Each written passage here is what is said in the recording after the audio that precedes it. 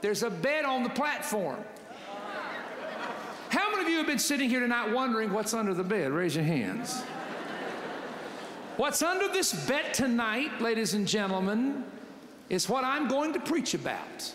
You've probably been watching to see if it's moving. How many have been watching to see if it's moving? Sure you have. How many of you noticed that nothing has breathed under this bed? But there are some of you here and many of you watching that you are going to bed every night with what's under these sheets. Got that jib ready, brother? Got the jib ready over there? You ready for this picture? How many want to see what's under the bed? Under the sheets. Here's what a lot of you are going to bed with. A goat. An old, wrinkled, there's other things I could say, but I won't. Goat. I've got your attention. If I've never had your attention, I'm telling you, I've got your attention tonight here at Hickston, Tennessee. What is this about? I want to share something with you that has to do with the temples in Jerusalem that used to exist, both Herod's temple and what was known in the Old Testament as Solomon's temple. Here's the statement. The adversary, the enemy, or Satan has always attempted to gain access into the three temples. First, I want you to look at the temple at Jerusalem. There was a temple that existed in the time of King Solomon. There was a temple that existed in the time of King Herod. Solomon's temple was destroyed. Herod's temple was actually a rebuilding of Solomon's after the ruins of the destruction in the time of Ezra and Nehemiah. It was expanded upon in the time of King Herod, which was 16 years before the birth of Jesus Christ. There are three chambers in that temple, as you well know, what is known as the outer court, the inner court, and the Holy of Holies. The outer court is where the common people were. What we call the inner court is where the Levites were permitted to go. The Holy of Holies, only one man once a year was permitted to walk, and that was the high priest. What is interesting is this, and don't miss this point. Satan was given limited access to that temple. And I can prove it in a scripture in Zechariah chapter 3. As they are rebuilding the temple after the Babylonian captivity, guess, ladies and gentlemen, who is there standing on the right side of the altar trying to resist the building of the temple? Read it in your Bible. Satan resisting the rebuilding of the temple. When you begin to look at this, Satan had access to the outer court. There were times when a king went in and he did something he should not do, offered incense on the golden altar in the inner court, and he was struck with leprosy. But you cannot find, and don't you miss this, where Satan was ever given permission to enter into the Holy of Holies, nor was there any time on record that he ever resisted anything that actually went on inside the actual Holy of Holies. Thus, he was limited to two areas, the outer court, the inner court, but did not have access to what we would call the Holy of Holies. Now, why is that important to understand? Here's the reason why it's important to understand. Because the Bible says that in 1 Corinthians chapter 3:16, your body is a temple of the Holy Spirit, and the Spirit of God dwells in you. Now, when you understand that the Bible says that you are a body, soul, and spirit in 1 Thessalonians 5:23, then you will understand how the body is a picture of the outer court, the soul is a picture of the inner court, and the human spirit is a picture of the Holy of Holies. Why is it important to understand that? For this reason. Satan was only given access to two out of the three areas in the time of the Old Covenant. What does that have to do with me and you? Listen, according to Luke 13, a woman who was a daughter of Abraham that had the Abrahamic covenant was sick with the spirit of infirmity. The outer court represents the body. It's the part I look at. It's the part I see. It's the part I touch. Yeah, I can walk up to you, pat you on the back, and give you a hug because that's the outer court. It's where all the natural light is. But there's another level. That's the inner court. The inner court is not the body. The inner court's the soul, the mind, the intellect, your ability to think. Yes, Satan made a woman who had a covenant sick, meaning he had access to the body. But then we read in the Word of God, in Matthew 16:23, where Jesus says to Simon Peter, "Get behind me, Satan." What had Peter done? He had spoke something out of his mouth. Where had the words originated? Inside of his head. What does the inside of the head or the mind represent? It's the inner court. You've got the outer outer court, you've got the inner court. The inner court of the temple has the menorah. The inner court has the golden altar. The inner court has the table of shewbread. When you learn, you have to eat the bread. You have to eat the Word of God. That's learning with your mind. The 7 candlesticks represents the 7 manifestations of the Holy Spirit. You have to reason. Come, let us reason together, saith the Lord. When you offer your prayers, you form your words with your mind. Where does the devil attack you? In your thought life. He attacks you in your brain. He attacks you in your mind. So in other words, when you look at the parallel of the temple in Jerusalem and you understand Satan standing out there to resist out here, he had access in this area here through a person to attack a person, but was limited in the spirit. You better hear what I'm about to tell you right now. I've heard people preach for years that Christians can have demons. Now let me say this. Christians can be depressed by a spirit. Christians can be oppressed by a spirit. Christians can have the fiery darts of the enemy come against their mind. But the devil has a limitation tied on him. He may attack the physical body, which is the outer court. He may attack the mind, which is the soul of the inner court. But brother, the Holy Spirit in my spirit is not going to let a devil get in there, come on, and live in the same place where he's living. Because my spirit man has been redeemed by the blood of the Lamb. The blood is in there. And so there is a, look at your neighbor and say, there's an off-limits place where the enemy can't touch. Glory to God. Now, you have the temple in which we see the enemy, the temple in Jerusalem, which we see the enemy trying to move into. Then you have the temple, which is your body, our body being the temple of the Holy Spirit. But then there's a third temple, believe this or not. Everybody ready for this? Here's a Jewish teaching. After 70 AD, the home was the center of spiritual life. It was considered a small temple or a small sanctuary. The home became more important than the actual sanctuary. The spiritual life of a Jew was taught in the home continually. You went to the synagogue on Shabbat once a week, but continually in your down sitting and in your uprising, in your going out and your coming in, you taught the word, you taught the things of God, you taught the things of l'chaim, or life of the Spirit, or the bread. Now, in every home that you live in, of every believer that is here, there are 3 main living spaces, and you probably know what they are. First is the kitchen, the second is the living room, and the third is the bedroom. Now, you sleep an average, the average person sleeps about 7 hours a night. That's average. So that tells you how much time you spend in the bedroom. The average American watches television 7 to 8 hours a day. That tells you how much time you spend in the living room. But then there's also a kitchen area, and I have no idea how long you spend in the kitchen. But watch this carefully. Watch this outer court, inner court, and holy of holies. Watch how it works in your home, in the kitchen, the living room, and the bedroom. The kitchen is for the body, the living room is for the soul, and the bedroom is for the spirit. Oh, now how do you figure that? Here's how you figure it out.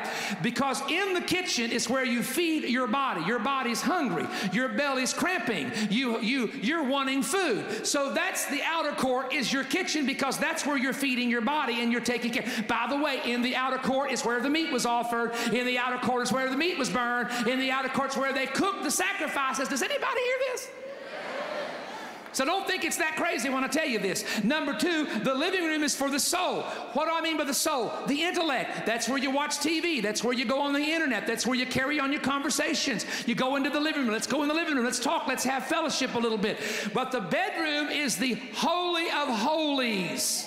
Come on, talk to me, because there's things that go on in the Holy of Holies you don't tell people about. Watch out now, I think I'll preach. And the 2 shall be one flesh.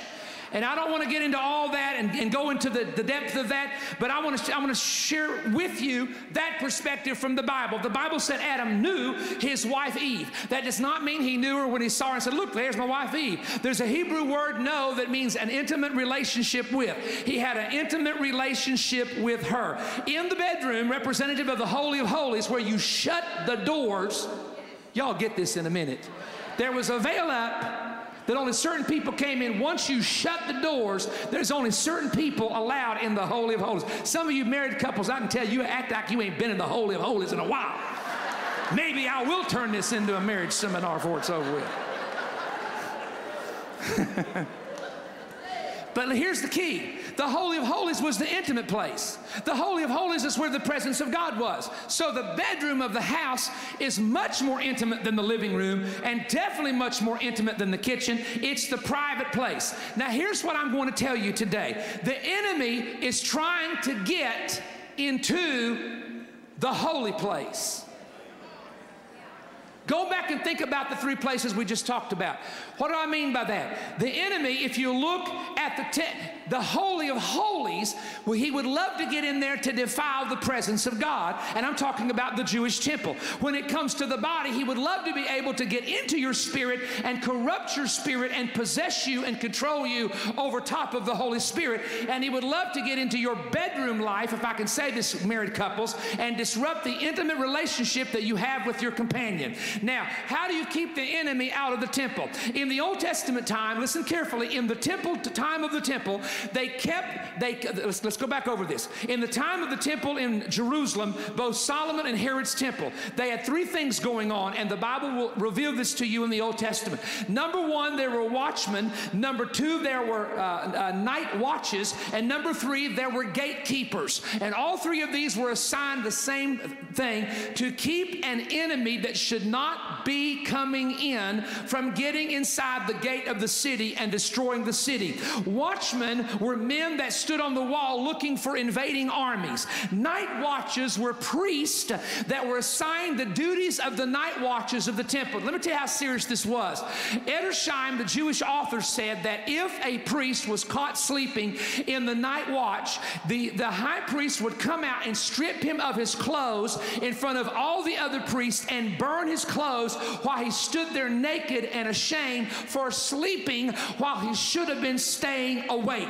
And the hardest watch, according to history, was the fourth watch, which was 3 to 6 in the morning, when your body normally wants to be sleeping. Now this is why Jesus said, watch and pray and be aware of my coming, lest when I come I find you naked. In other words, don't be sleeping, stay awake at my return. That's why he keeps saying in the Bible, watch as well as pray. Then there were people that guarded the gates. The gates had to be locked at night, opened in the morning, but locked again at night. Once again, you had gatekeepers, you had night watches, and you had actual watchmen on the wall to guard the temple in Jerusalem. Now, how do you guard the physical body? By eating properly, watching the food that comes into your body, being careful, by exercising. It's a fact. You will live longer if you exercise. We protect ourselves. You got stun guns, self-defense, maze, bodyguards, whatever you want to have. But we really are always trying to make sure that we take care of our body. Now, let me tell you something. I can go back to the temple and tell you, a lot of people don't know this, but they changed those veils every 2 years. They had a place called the Chamber of the Virgins in the temple, in which they sewed together 72 squares, a hand's breadth big, and they replaced, you know why they had to replace them? They sprinkled so much blood on the veil that it started sagging, and it got sagging in the middle, and they had to replace them about every 2 years. Now, the reason I'm sharing that with you, when they wanted to have a priest who would repair the temple, they would have a Levite.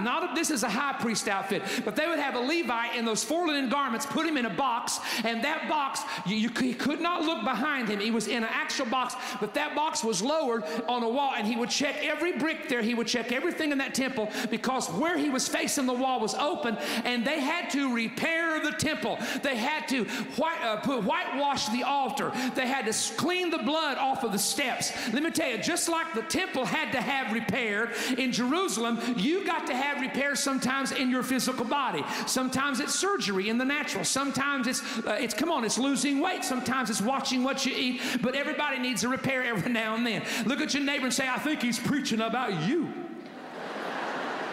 Maybe, maybe not. The third thing, and we're going somewhere with this, is guarding your spirit. Your body is the temple of the Holy Ghost, so you've got to guard your spirit, because we've talked about the greatest danger is what is in your head dropping down into your spirit. Let me say it again. The greatest danger is what is in your head dropping down in your spirit. I want to say something to those of you, especially new converts. When I grew up in early Pentecost, they were very strict in everything, and I'm telling you, if you even thought you thought something wrong. You thought you were backslid. You thought you'd lost out with God. You thought your name had been erased in the book of life. Dear Lord, if that's the case, I wore out erasers when I was a kid. But you see, the thing, oh my, preach on, Brother Perry. I think I'm going to go ahead and preach this here if you don't mind.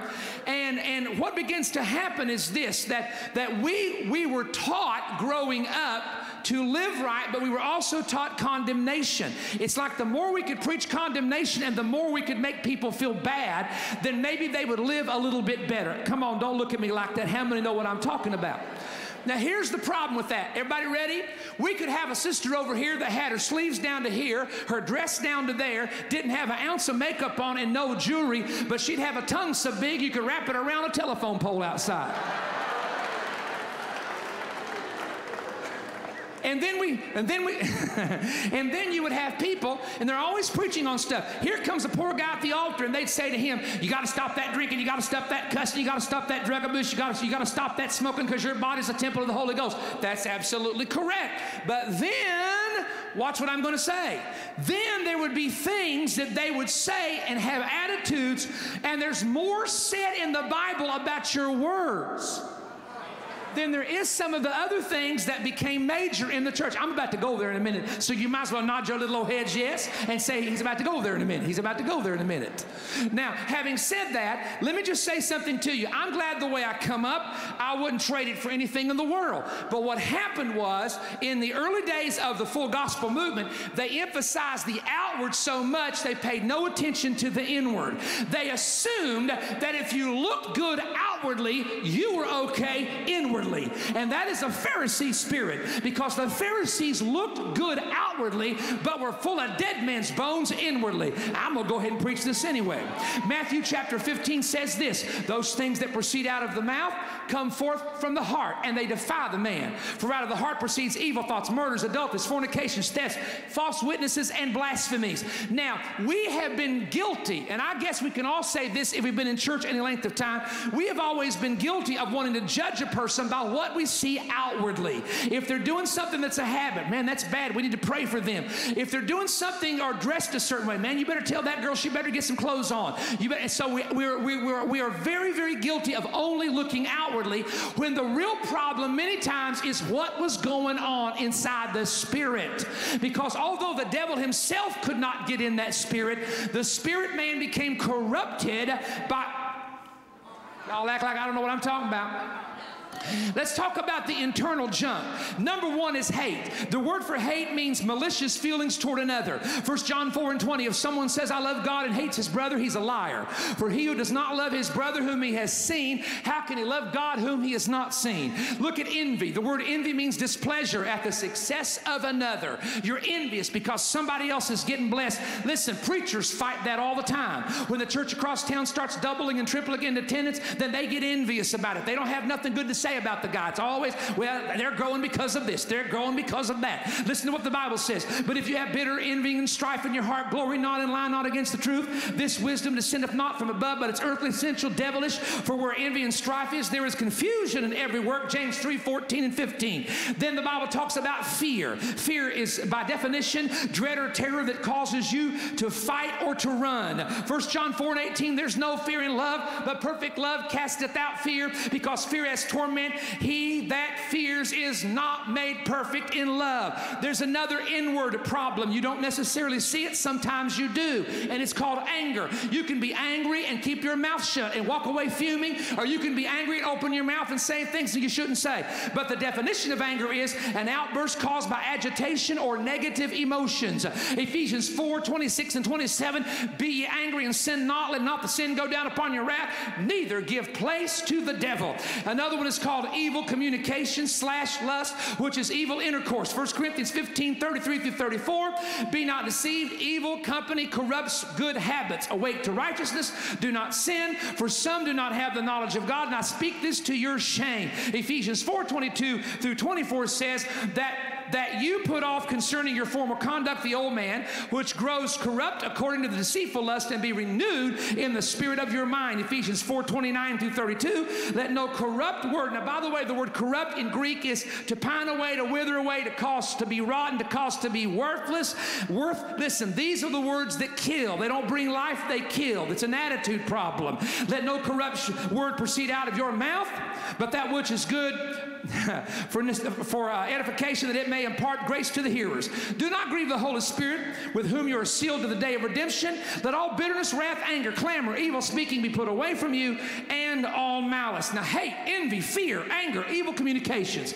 These are things that actually corrupt. The Bible tells you they will corrupt not just your soul, they corrupt your spirit. And yet we spent many years, if a person looked the part, if they looked the way we thought they should look, if they had the hair fixed right, if they looked outwardly right, we would always assume they must be a very, very godly Christian. And my father pastored some of those so-called godly Christians, and there were one or two of them that were as mean as the Taliban. Woo, I'm going to go ahead and preach it. So, here's what happens. What happens is, there's some of you that's going to bed every night with the old goat. Son, this is a real one right here. He got the parts. I'm going to put him right here where you can get a good look at him. He stands up. Some of you are going to bed with a goat. I want him to look at you. Turn around here, Billy. Turn around there, Billy. Someone told me it's a she. Okay. Millie. Millie the she-goat. Listen carefully. In the Bible, animals represent things. Animals represent the characteristics of people many times, or they represent a person in the spirit.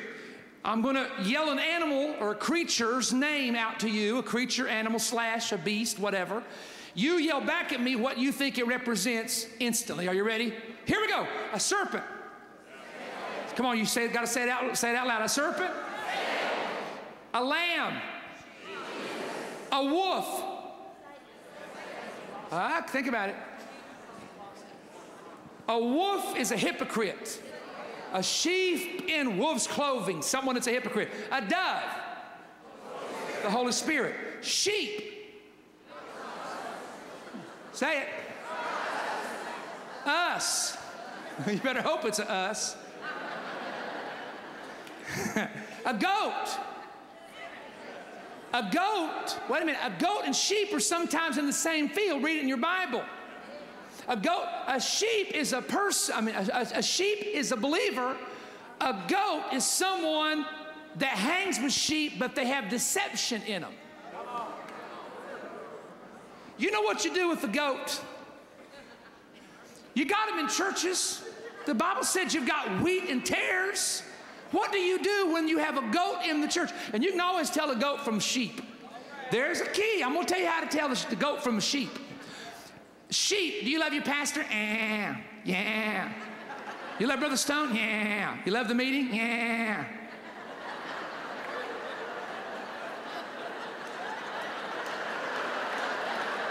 Here's the goat. What'd you think about the service? It was good, but I liked the music, but it was too loud. I liked the preaching, but it was too long. I liked the church, but I had a hard time getting to. You can always tell a goat by its butt. And I'm not saying that in the carnal sense. I'm saying Christians say, well, it's good, but this. Some of you, your butt's too big.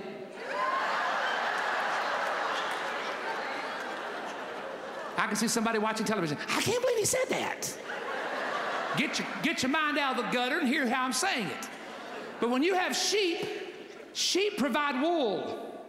I said to somebody, what do you do when you got a bunch of old goats, just a bunch of folks in the church causing trouble? They said, you milk them for everything you can get. That's what you do with the goat. Leave them in the church and just milk them. Now, if you think this has gotten crazy, it's about to really get crazy here, all right? I want you to pay careful attention for a moment to the goat because I'm going to give you a story that fits in why I'm preaching on the subject of there's a goat in your bed. Watch carefully. There is something called Yom HaKippur, the Day of Atonement. The Day of Atonement is the sixth moed, or the sixth season that Israel is to celebrate each year. They fast the entire day, but it's called better known as the Day of Atonement. The Day of Atonement is when the priest would go into the Holy of Holies, and he would go in first for himself. They would offer certain type of blood for himself, then for the Levite, then for the Israelite. And if God honored the sacrifices, Israel was forgiven. But there was a process that day that dealt with two identical goats. These two goats had to look exactly alike. Some even teach that they tried to select goats that were twin goats born at the same time. These goats normally came from Jericho. A Jewish man said years ago that they used to offer the sacrifices in the temple, and when they did, they would put a special oil on the sacrifices, and it would cause a fragrance to fill the area.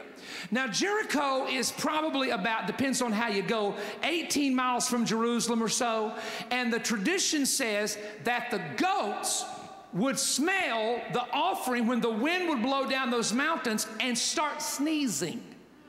They were allergic not to the burning of the sacrifice. They were allergic to the oil that was on the sacrifice. Oh, Pastor Phillips has already got it. See, you can go to church and not offend nobody as long as there's no oil flowing.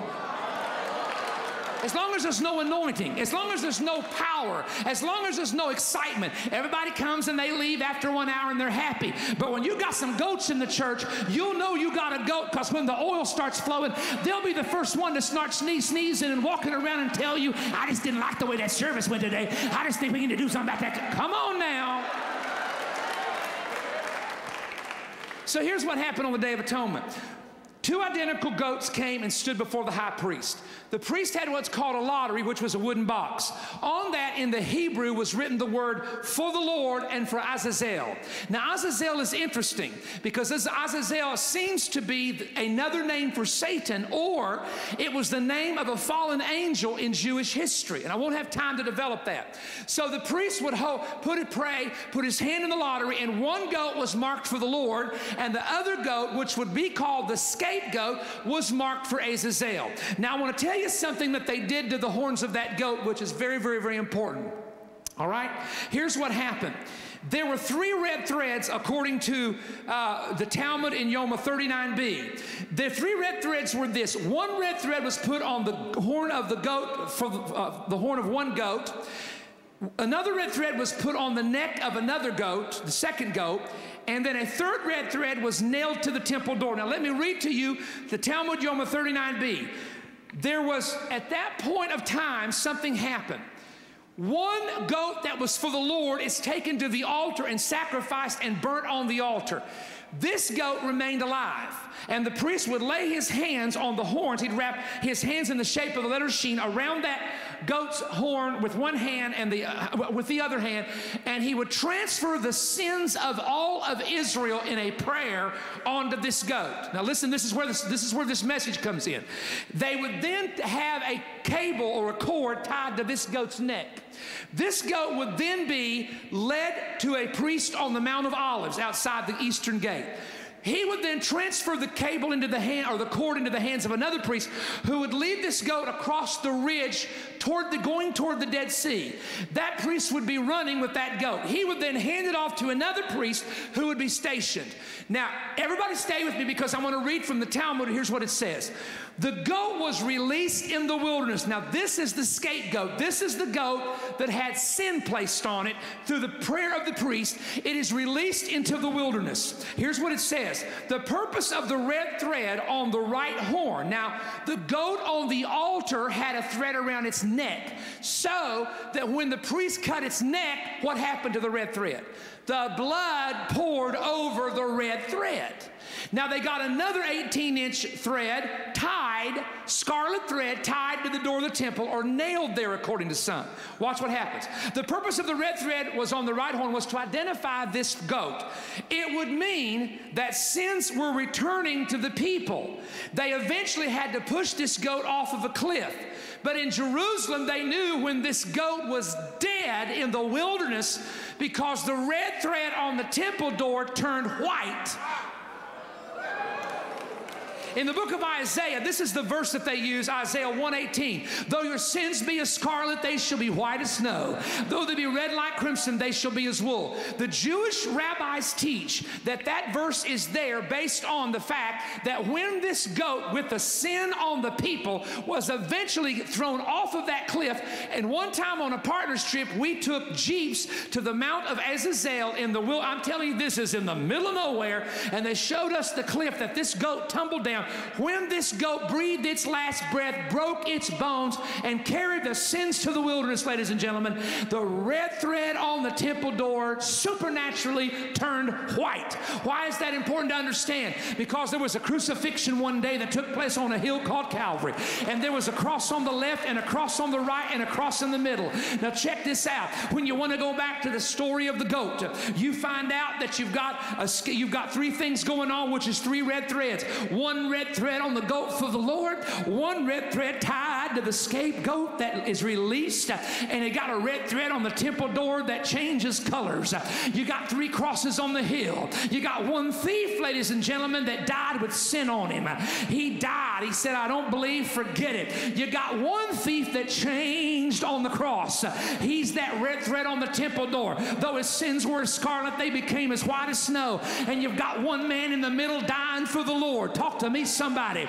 Now, if you want to go just a little bit deeper with this atonement message, let me tell you something else that went on that you might not be aware of. Are you aware of the fact that there had to be two goats on the Day of Atonement? One for God, but one that escapes with sin on it. Do you know that there was a man called Barabbas? Bar-Abbas is his name. Bar is the Greek for son. Abbas means the exalted father or the high father. You got a man named Yeshua. Now, one of the early fathers, I'm not sure which one it was. It may have been Origen. He wrote about what Barabbas' name was. See, Bar-Abbas or Barabbas is like Bar-Timaeus. Bar-Timaeus means son of Timaeus. It's not his first name. It means son of. But one of the early fathers says that Barabbas' name, you ready for this, was Yeshua. So, if that's so, you've got Yeshua, Bar-Abbas, Yeshua, the son of an exalted father on earth, but you've got a Yeshua, Jesus, who is the son of the Father in heaven, the highest Father. Come on now. You've got one Yeshua who's going to go and die on an altar like one goat had to die on the altar and give up its blood on atonement, but you've got a Barabbas who has sin on him. He hadn't repented, and he escapes, and he's released by Pilate on that day, and he leaves with sin on him without being forgiven. I say, I wish somebody would help me shout yes in this house. And in case you did not know it, listen to me, put it together. I did some research on this. My book on the priesthood of the blood, I talk about it. I want to tell you that you want to know who was supposed to be on that middle cross? Barabbas was. But do you know who the other two men were? The Bible said they were thieves. Do you know what? It was a thievery ring led by Barabbas, and those were his two partners. There's some history on that. So Barabbas escapes, and his two partners are up there on Golgotha's hill. One dies with sin, but one's changed in the middle of the situation. And Jesus said, you, sir, today shall be with me in paradise. I hope someone hears it. Oh, but let me tell you something. Betsy. Lord, I just offended everybody by the name of Betsy, didn't I? Would you listen to me for a minute? There is a reason that this goat was eventually pushed off a cliff. I did some study on this. Y'all want to know why? Oh, thank you, all two of you that's really into this message right now. But I thought I would go over better than that. I haven't got to the heavy part yet, so stay with me. I want you to listen very carefully as I explain to you why that they eventually pushed this goat off a cliff instead of letting the goat roam free. There were, in the tabernacle of Moses, there were mountains in certain parts of Sinai, but depending on where they pitched, there wasn't a lot of cliffs. This goat had a red thread on it, because the Talmud, I don't know if you understood what I was saying there or not, or what they were saying, is they wanted to make sure if that goat had sin on it, so many goats looked alike, that if that goat came back into a town in Israel, that they wouldn't touch it.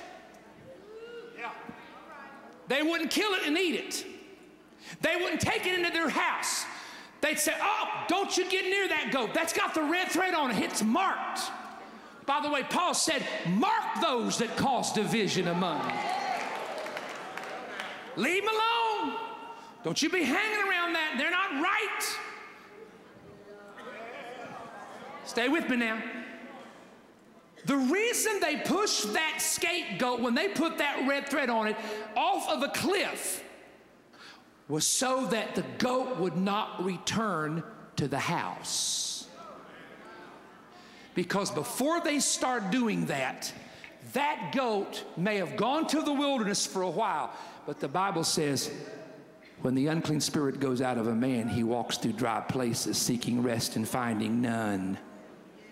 He says, I will return to my house from whence I came. Stop. You may not realize that is a Yom Kippur imagery. Y'all just missed it right there. The goat goes, but that goat wants to come back. And Jesus said, if you let him back, you get 7 more spirits more wicked than him. Now here's what's sad, and I'm going to prove this to you. Ready? Some of you are going to bed every night with a goat. Well, I still can't figure out, Brother Perry, where you're going with this message. I just ain't figured this out yet. Let me explain it to you this way. In the Bible, there was what was called the sin offering, and there was what was called a trespass offering. There were 5 major offerings, but there were 2. Listen carefully. The sin offering was the sin offering that you brought when you committed a sin against God. When you absolutely broke one of the 10 commandments, you had to bring a sin offering. There was what was also called a trespass offering. A trespass offering was called an offering of the sin of ignorance.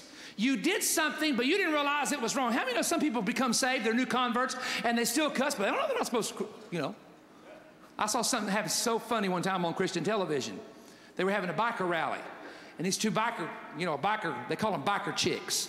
A biker chick and her boyfriend got saved. And the person was saying, come and testify what God's done. Well, I'll just tell you what, it's just real good. I feel real good now. And, the person was just really just saying, man, this is great. And they said, we just need to rebuke the devil. We just need to curse the devil. Just curse the power of the enemy. Said, I'm going to hand this mic to you. I want you to curse the devil. They did. You blankety blank, blank, blank devil. You blankety. Because to them, that's what, we would say, curse the enemy. I bind you, devil. I rebuke you, devil. But that wasn't curse to them. Everybody still here? Listen carefully. If a person sins against God in the old covenant, they had to bring a certain offering to God as a sin offering. If a person sinned ignorantly, they had to bring a certain offering because it was called the sin of ignorance. But if you trespassed against another person, it's called a trespass offering. Now, Jesus did not say, forgive us our sins as we sin in the Lord's Prayer. Forgive us our trespasses as we forgive those who trespass against us. And I'm not trying to get into translations here, but I think it's interesting because he was saying there, because Jesus had no sin. But he said, for those who are offending me, I release them. For those, God, who trespass against me, I'm not holding it in, I'm releasing it. Now, I'm going to give you one of the most remarkable verses. I'm going to break this down, and that's why I got the goat in the bed. And you're going to understand it in 5 minutes. Jesus, after his resurrection in John chapter 20:23, said this, whoever's sins or offenses you remit, they are remitted unto them. And whosoever sins you retain, they are retained. The New King James says, receive ye the Holy Spirit. If you forgive the sins of any, they are forgiven. If you retain the sins of any, they are retained. Now, That may not make a lot of sense to you, but let me share this with you. Everybody say remit real loud. Say remit. There are 3 Greek words for remit. The main word found in the New Testament means to dismiss or to release, like forgiving a person, Acts 2:28. Then there is the remission of sins mentioned in the New Testament. That is a word that alludes to passing or removing away a sin debt from someone. Then there is a Greek word remit, aphiami, and I'm not great in Greek, so I probably butchered that. I'm much more easier in Hebrew. But it means to send away or to loose. Listen, it means to send away or to loose like the scapegoat. To remit the sin is to send them out of your house like the priest got the goat out. But if you retain a person's trespasses in your heart, then the goat is in your bed. Now you're going to get it.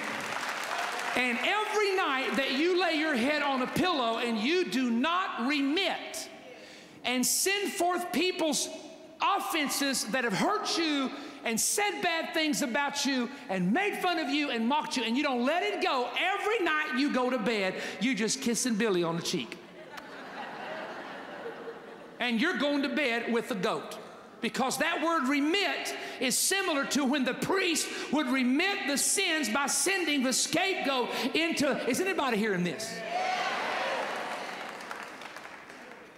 When you forgive them, it's released. It's released from you. Well, I just don't know if they forgave me. Guess what? The goat's now in their house. You just sent the scapegoat out of your bedroom. You just sent the scapegoat out of your house, and you sent it to their house. Now they're going to have to deal with that goat. Oh, preach on. Now let me tell you how powerful this is. For if you forgive men their trespasses, your heavenly Father will forgive you. But if you forgive not men their trespasses, neither shall your Father in heaven forgive your trespasses. Matthew, did you realize what that just said?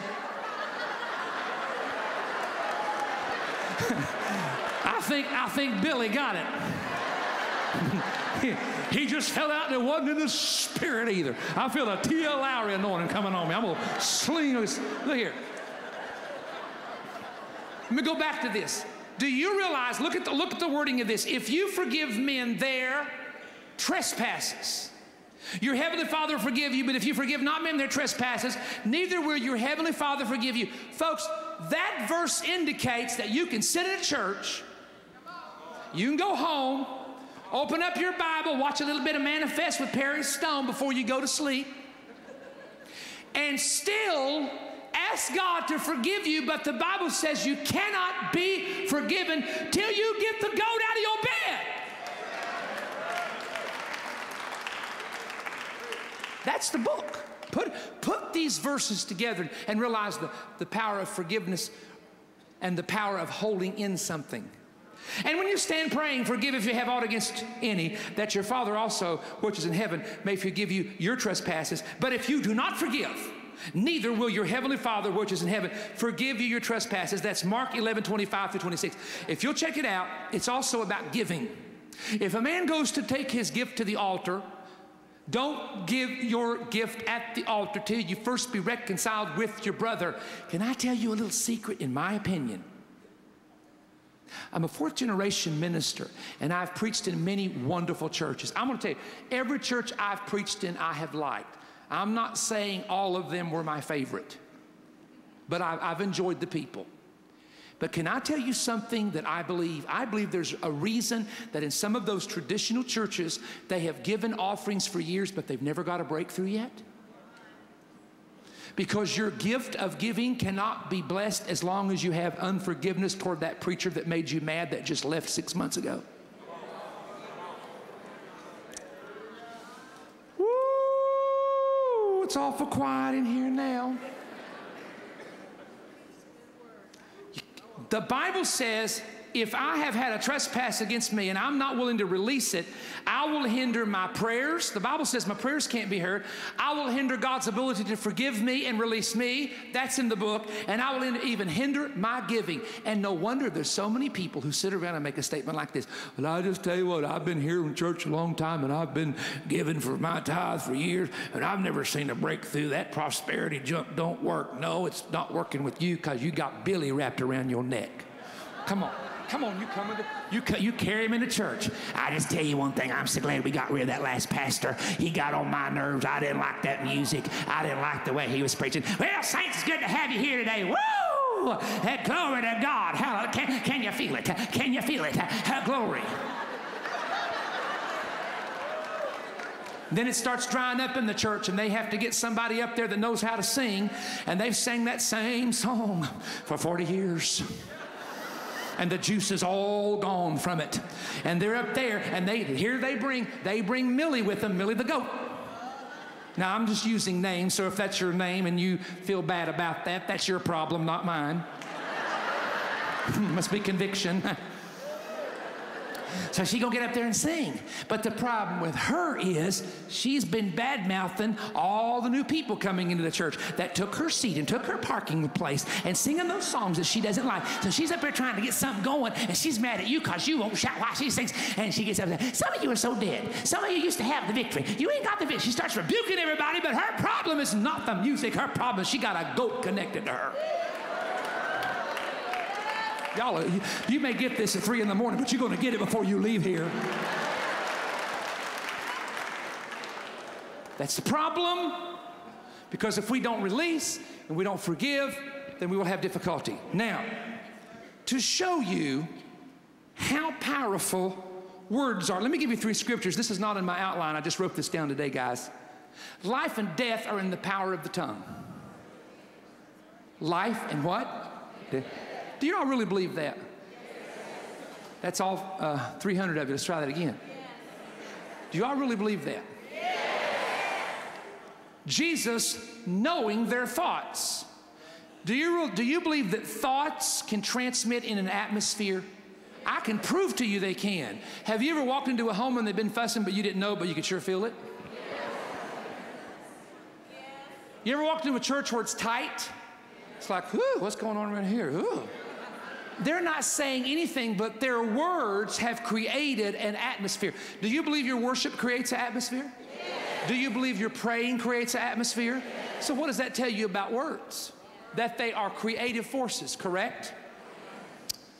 God said to take the word of God and write it on the doorpost of your house. Now, would you pray tell me what writing something on a post can do? He didn't say speak it over your post, write it. There may be a nugget here that writing does things, that even writing words can have an impact. Let's show number 4, guys, the rice picture. Y'all will never forget this. Gary Townsend did a rice experiment. And I had a friend of ours that gave me these pictures that knows the person personally and says this absolutely is as it happened. It began April the 1st of 2000. It was a batch of organic rice that was cooked, and the same amount of rice was measured out from the same pot, put into 2 identical jars with the exact same details in each jar. Everything was exactly the same, put in the same place beside each other, and they sat in the same spot April 1st to June the 22nd, which is 81 days. Now put up number 5 because something happened. The jar on the left, after this long period of time, you can see it still maintains a rice appearance. The jar on the right is completely deteriorated and moldy. Now you say, what does that have to do with anything? Because without speaking, this is what was written, slide 3, next slide, on the jars of rice. I love you. I hope you last a long time. You're a nice rice. This was written and placed on the outside of the jar, and the words facing the rice. On the rice that died was written, I hate you. You are bad rice. I hope you die. Now go back to the previous picture because I want people to see it. There you, and I didn't point it out because I didn't want to. There you see the writing on out the jars. Now I want you to listen to what I'm about to tell you. If in an experiment, a person can write something on a piece of paper and rice that has no ears will live or die, what do you think your words do to people?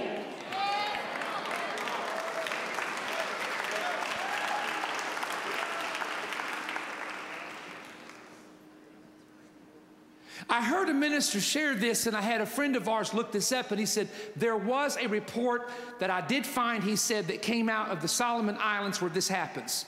It's called the tree spirit. And there's a group of people that every year find a tree. And I even believe it may have been Bishop Jakes that reported this at one time as well. And they have difficulty cutting down these large trees, very large trees, so they yell at the spirit that's in the tree. Now, these are people, they're not Christians, but they think there's a spirit that lives in that tree. And all they do is stand around it and yell all day. And they yell for 30 days, and that tree dies.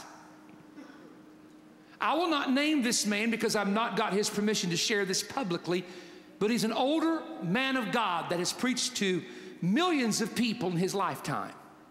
When he went to a university, a Christian university, years ago to speak, a friend of mine drove him around, and it was a great honor. This friend told me this himself. And he said, this man shared something with me I've never forgotten, Perry. He said that his wife in the back of the house had built like a greenhouse for plants. She loved flowers. And this man told this young preacher, he said, I'm going to show you the power of words and the power of prayer.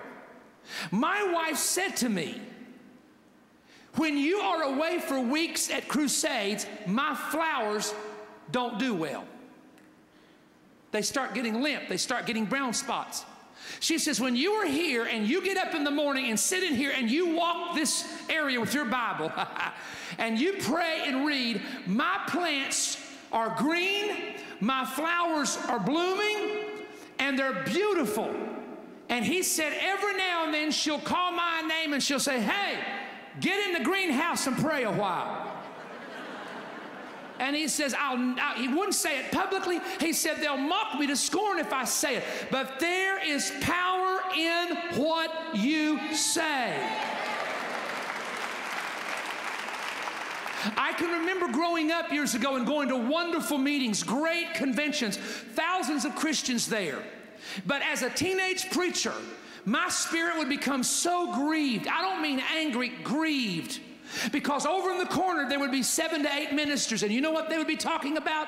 Not a great revival that broke out. Not a great missionary that had a great story. Not their church where they just had people saved. They'd be calling out the names of the 3 or 4 television preachers and telling you how they didn't like them. And did you hear what he said the other day? Or they'd be talking about another pastor on the other side of the room. I could not get into the conversation. I cannot count in my lifetime how many times at ministers' meetings I have walked away from a crowd of preachers. I didn't want to hear what they had to say. I didn't want to hear their negative junk spewing out of their mouth. And the problem with some of them was this: the people they didn't like, they were envious of because those individuals were having results and these other men were not having results. Preacher, if you're watching me right now, don't you expect to have results if you have envy like King Saul toward another brother, because the Bible teaches me that when you have that animosity in your heart, it hinders God's blessing in your life. I'm telling you, if a bunch of pieces of paper on a rice jar can kill rice, what on earth do your words say? No wonder the Bible says, by your words are you justified, by your words you are condemned. Somebody give God praise in this house quickly. Hallelujah.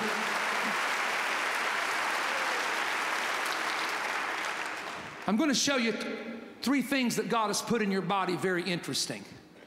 Number 1 is the human eye. Matthew chapter 6, 22 through 23. Matthew 6, 22 through 23. The lamp of the body. The lamp of the body, or the light of the body, is the eye. Therefore, if your eye is good, your whole body will be full of light. But if your eye is bad, your whole body is full of darkness.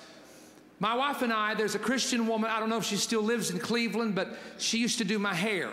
And she sat down one time and she said, let me look at your eyes. And she said, wow, you've had a problem with such and such. I said, how did you know that? A physical problem.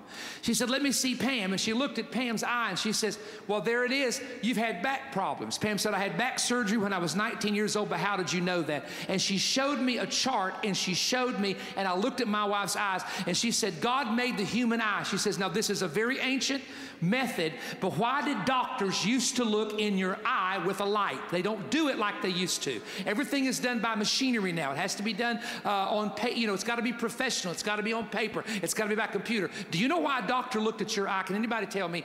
Because on your eye, it's like a clock. And when you have a physical problem, if you have diabetes, if you've had heart trouble, if you've had your eye, there will be a dot that will appear on your eye, and it will be like a clock. And depending on where that dot appears, it actually tells you the part of your body that's suffering.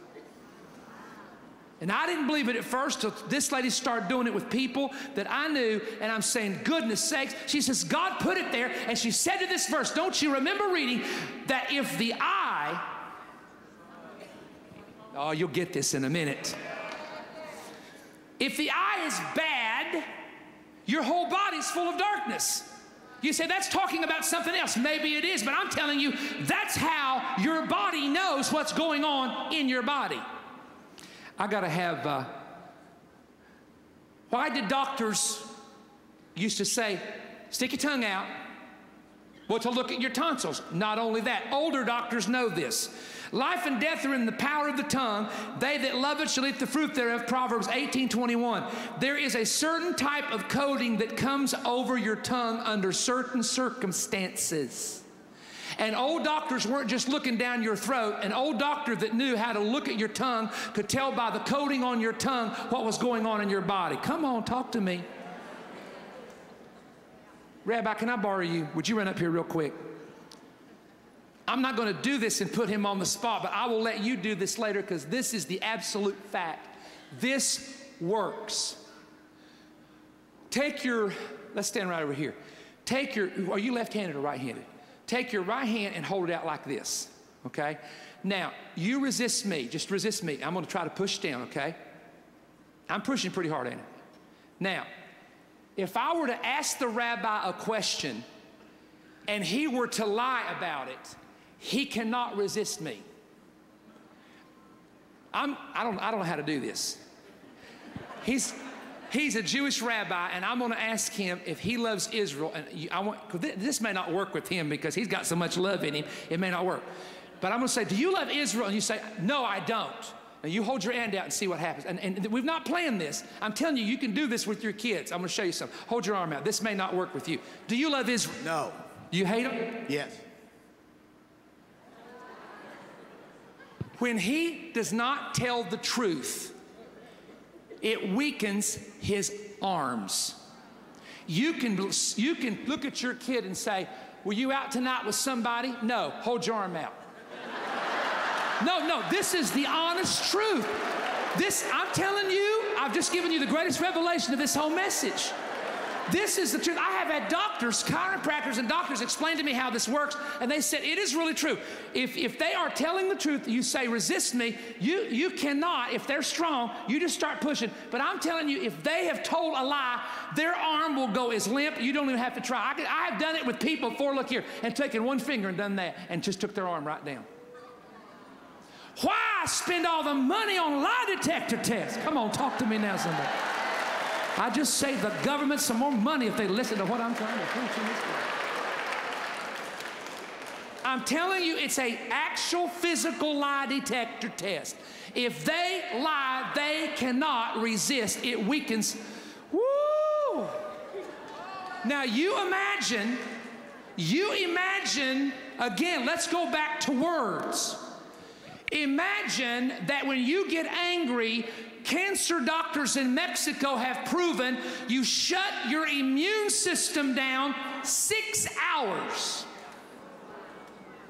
When you become angry, your immune system. So what about someone who lives in anger? No wonder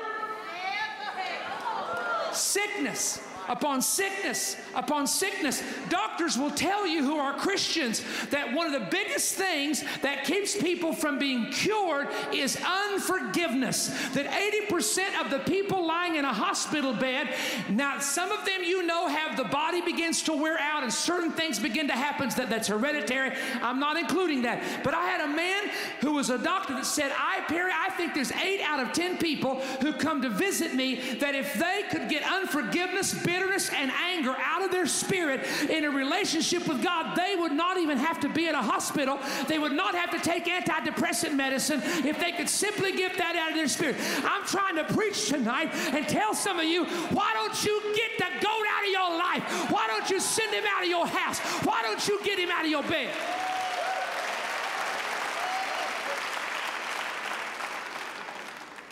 I'm almost done, but give me a few minutes because there's something else I feel like I need to share with you. I was preaching several years ago in a church, and I'll not name the state or the place because a lot of our programs go on Manifest, and I wouldn't want to have anyone there feel an offense at me telling this, but it's a wild story. Preaching this church, the revival went 3 weeks. There was a man sitting on the front row, and so help me, when I would come in and out that door, he'd meet me at that door, and he'd start quoting scriptures. Brother Perry, you know Psalms 5:51, John, Brother Isaiah chapter 3. I'm thinking, boy, this guy's a scholar. He must be the godliest man in the church. Here we go back again to what it is outwardly versus what it is inwardly. So he comes up to me and wants prayer about this. I think it was like the second week of the revival. He said, Brother Perry, I'm going deaf, both ears. And I want God to heal me. I said, why are you going deaf? They said, doctor, don't know. I've been checked by all of them. Said, I'm going deaf. There's not a reason for it. Put my hand in his ear, and the Lord spoke to me and said, get your hands out of that man's ear. And I knew I was under an anointing, so I knew it was God. I said, Lord, why? This is a patriarch of the church. The Lord said, he's offended my spirit. And I said, God, what has he done? And the Lord revealed it to me. The Lord said, I didn't even know this, but the Lord said they had a change in a music pastor in this church, and he started singing songs this man didn't like. And this man has said terrible things about the music in this church. Critical. And he complained about the music so much, I'm letting him go deaf so he don't have to listen to it. So, you know, I'm bold. I mean, nowadays I take a little bit more tact. Brother, let me ask you a question. I believe the Lord has told me this. Back then it was, God just told me something. And I just looked at the guy and laid into him. He said, I don't know what you're talking about. And the Spirit of God came on me like an Ananias and Sapphira anointing. You understand, when Peter looked at him? And brother, I started to rebuke. I said, don't you lie to the Holy Ghost. I said, I'm under the anointing. I know what I'm talking about. I don't know nothing about you. But I said, you're never going to get healed till you apologize to this church for your attitude. And he stormed out of there. Well, I'm thinking, now I'm in trouble with the pastor, no doubt. So when I got back with the pastor, I said, Pastor, if I've done something wrong, I'll get up and apologize. Maybe I missed God. I don't believe I did. And I told him what I told the man. He said, you said what?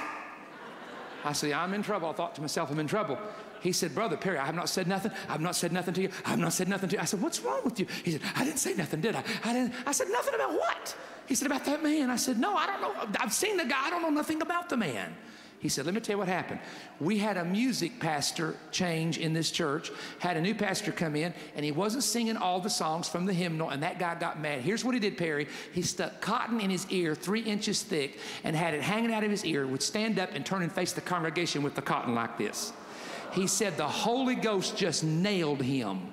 And I said, well, Pastor, I'm glad you confirmed that, because I'm going to tell you something. That man left mad, and God's never going to heal him till he repents to this church. Now, I'm going to be honest with you. That's pride when you won't repent after God nails you like that.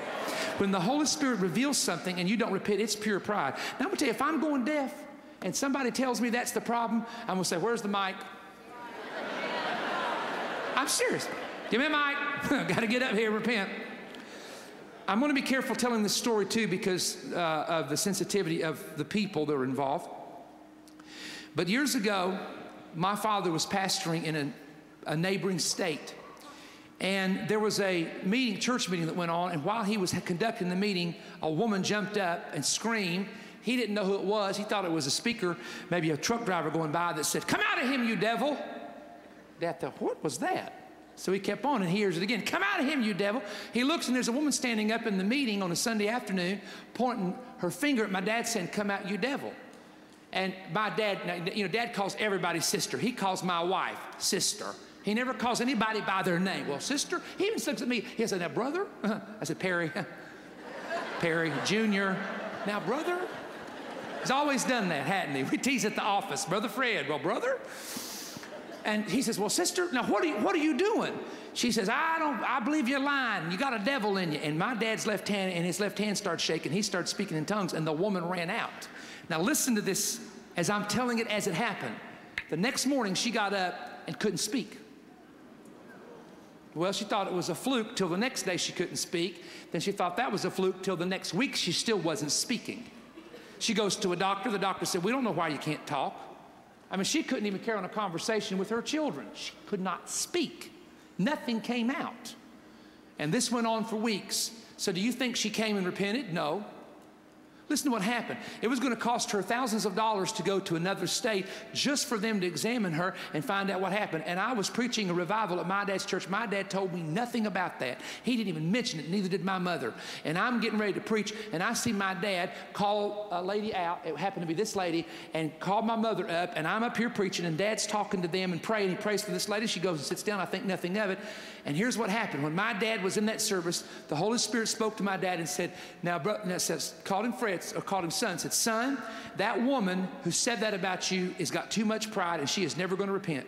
But her children are crying at night because mama can't talk to them. And I'm going to heal that woman if you will release her. You just release her. You have to pray for her for it to happen. But you release her. I'll heal her, not because she deserves it, but for her kids' sake. And he called her out and said, he didn't say you're never going to forgive, but he said what the Lord said about the kids. And do you know, 6:30 the next morning, the woman got up and could speak perfectly.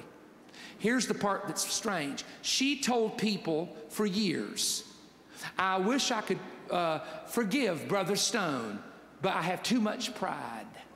Well, their house burnt down once, almost killed them. Then their house burnt down twice and almost killed them. And a few years ago, they told me going 70 miles an hour, she had a car wreck and died, got killed in a car accident. Because I believe the woman was turned over to something that she had no control over because of unforgiveness. Now, I'm in the Bible when I tell you that, by the way. Now, the point is, and don't miss the point, you can damage your walk with God, your life and your family by holding on to things that God wants you to let go of and God wants you to release. 4 things you do. Some of you have heard me tell this. Number 1, you got to trace it. Find out what your root problem is. Number 2, you got to face it. Quit blaming everybody else for your trouble. Just take your own responsibility and say, I was the nut that did it. Sorry about that. Number 3, erase it. How do you erase it? By repenting, by saying I'm sorry, by turning. And number 4, you've got to replace it. You replace it by doing the right thing in place of the wrong thing. Several years ago, I'll conclude with this. I was preaching in, getting ready, I should say, for the Dalton camp meeting, which was this camp meeting when it was once in the Dalton Convention Center. And the Lord had dealt with me, Pastor, would you stand up from the Pulaski Church because I want him to verify this. Pastor Jerry Collins knows everything I'm saying to be the absolute truth. It was the seasons of Teshuvah. Those of you that have heard me teach that you know what that is. It's the season on the Jewish calendar where the 29 days of Elul, they blow the shofar, but they reflect on repenting, making their heart right, going to people they have offended, making sure there's nothing, because they know the days of awe are coming and the day of atonement. God seals decisions for 12 months. I happen to believe that. I really do. And I was saying, God, it's the seasons of Teshuvah. Is there anything in my life that I need to get out? And the Lord reminded me of an incident that had happened 25 years ago.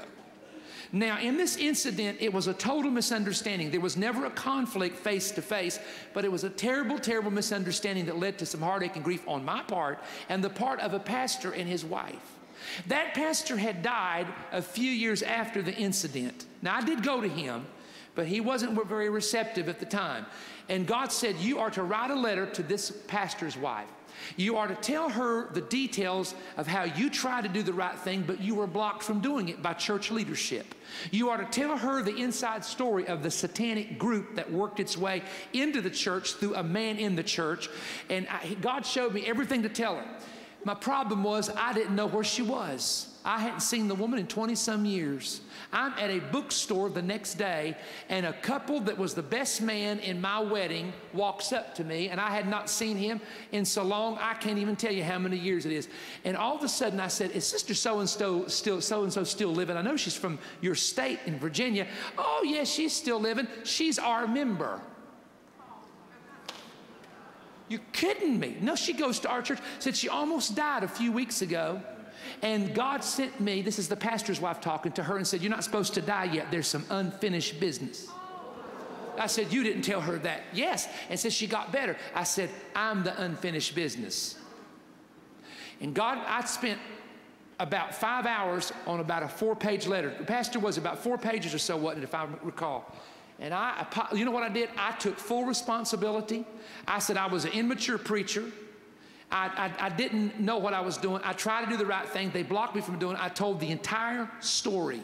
And I mailed it. I think I gave it to Gina. I said, Gina, get this to this address overnight. I want the woman to get it. God spoke to the pastor because the incident happened at the church. He was not pastor then at the time, of course. And spoke to him to take a board member to see her at the same time God spoke to me and asked her to forgive the church for the attitude some of them had toward the husband. So here she gets my letter and a visit from the pastor of the church 20-some years later. Come here, pastor, real quick. Tell me, I wish I could tell you everything.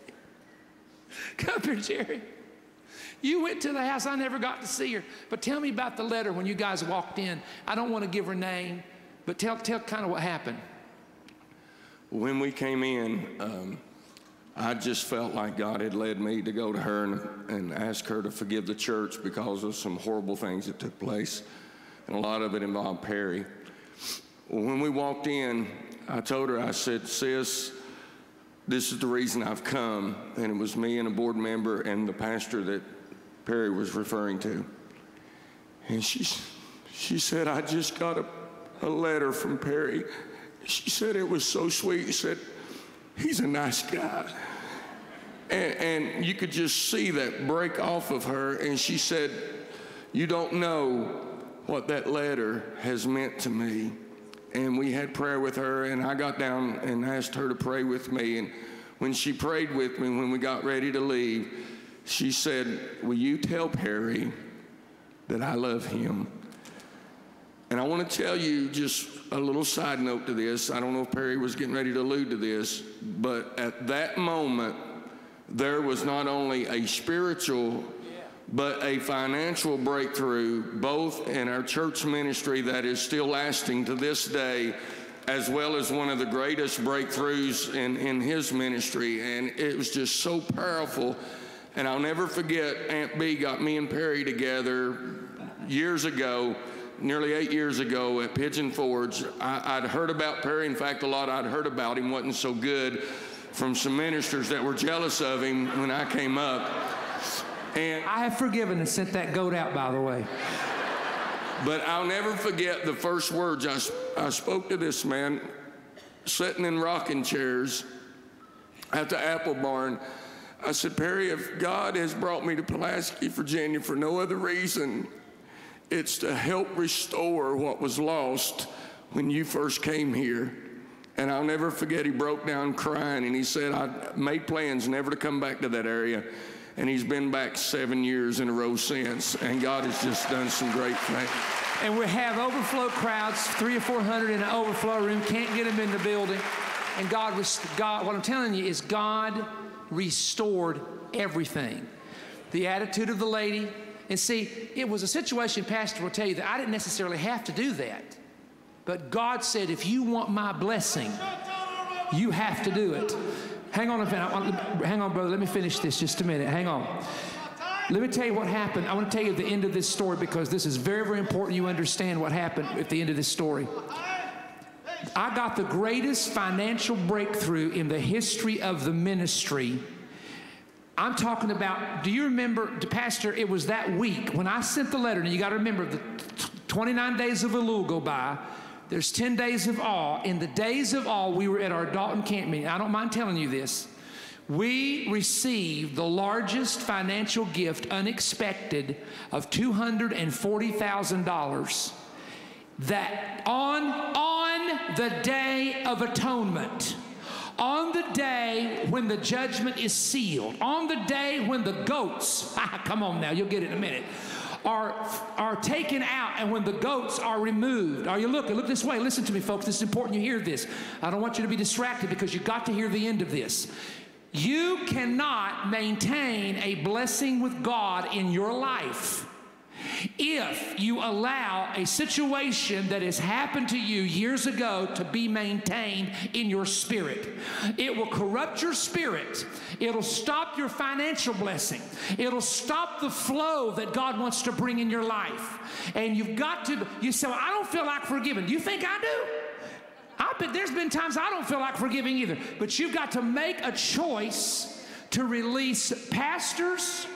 Okay, we're going to do this right now. We're not going to wait. We're not going to wait 30 seconds. I want everybody, you've heard this word.